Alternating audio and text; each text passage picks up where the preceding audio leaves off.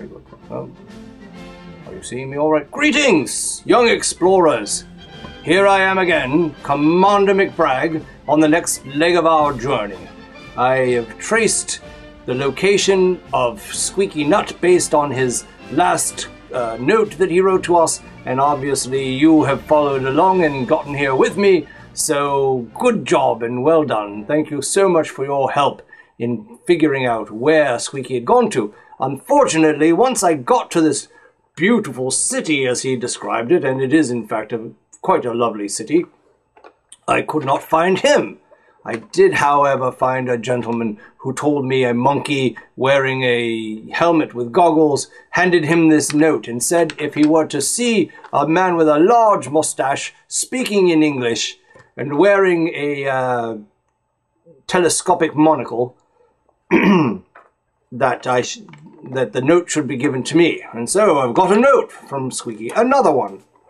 So, Squeaky's note this time says, Dear Commander, I couldn't wait. I have traveled south and crossed a small sea until I came to a large continent. Another continent across a small sea.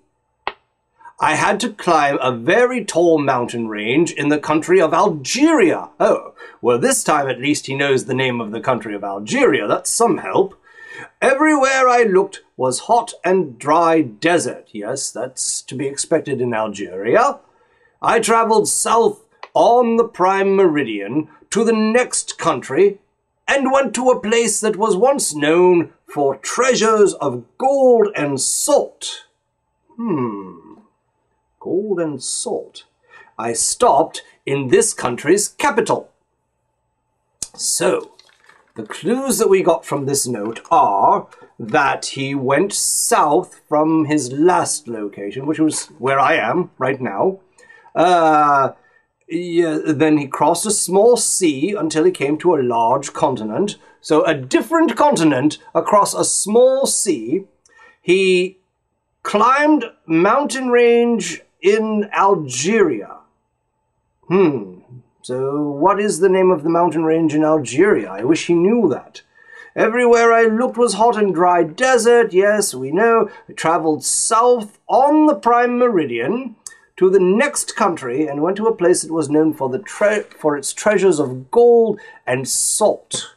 Now let's see. And then he stopped in the country's capital. So these are the things that we've got to find out. We've got to know what sea he crossed, what continent he went into, what mountain range he climbed, what country he ended up in, and what city is he waiting for us in.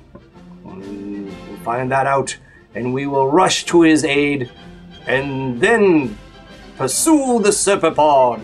I'm excited. I can tell that he's excited. He's getting closer, and as we follow him, we'll get closer too. So, thanks for coming along, young explorers, and I'll see you next time. Until then, safe journeys.